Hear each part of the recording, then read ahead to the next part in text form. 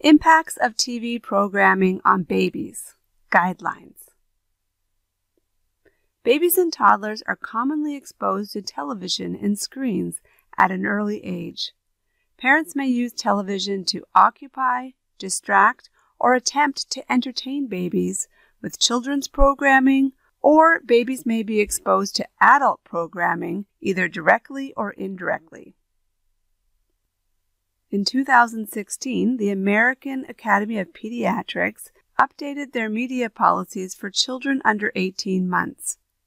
The new recommendation is that screen media is not used with infants under 2 years old, except for video chatting. Video chatting with loved ones who are physically distant can be beneficial to babies. However, it's helpful if an adult is present to guide the baby through the interaction. How does TV programming impact babies? There are several different ways television programming can impact babies. The first is brain development. In the early months and years of life, infants experience significant brain development and adaptations. This development is significantly impacted by what a child is exposed to in their environment, including the type and quality of stimulation. Attention and stimulation. Research suggests that long-term impacts of stimulating, rapidly changing images and events on television may shorten a child's attention span and can lead to ADHD, particularly with early exposure during critical periods of brain development. Learning. Infants and toddlers learn better from interaction and observations with people than they do from watching television or screen programming. Sleep. Babies who are exposed to screens in the evening have been shown to sleep a shorter length of time at night. This is a result of viewing activating content on TV, as well as the reduction of melatonin from exposure to the kind of blue light that is emitted from screens and televisions. Delay in language development. Studies have also shown a correlation between television viewing and language development for babies under 24 months of age. Background TV. You may wonder, so what if the TV's on and your baby's not really watching it? In the research, this is called background TV, and it has also been shown to have negative impacts on babies. One study showed that if background TV was included, babies are exposed to an average of 4 hours of television per day.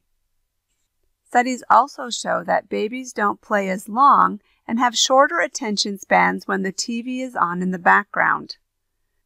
And background TV has also shown to reduce the quality of interactions with caregivers and social learning, as well as the overall length of interpersonal interaction. What babies need for healthy development. Babies are social learners. They learn from interacting with other people through observing, communicating, and imitating. Television and screen watching does not facilitate the learning process, especially in the first 15 months of life. Research shows that babies don't learn as well from video programming as they do from interactions with the world around them. The American Academy of Pediatrics policy statement also included the following about what babies need for healthy development.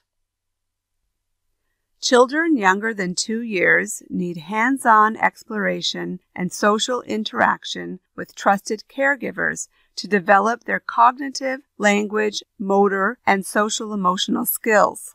Because of their immature symbolic, memory, and attentional skills, infants and toddlers cannot learn from traditional digital media as they do from interactions with caregivers, and they have difficulty transferring that knowledge to their three-dimensional experience."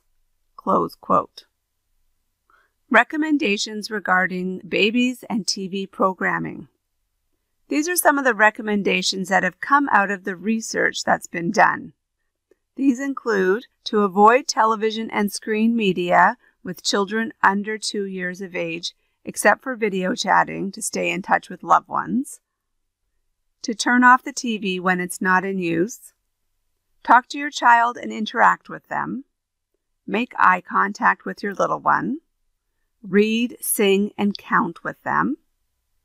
If using media, choose high-quality programming and stay with your child and communicate during the viewing.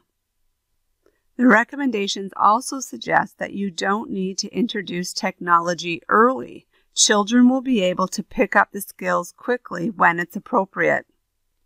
And lastly, avoid TV and screens, especially 1 hour before bedtime, to help with sleep.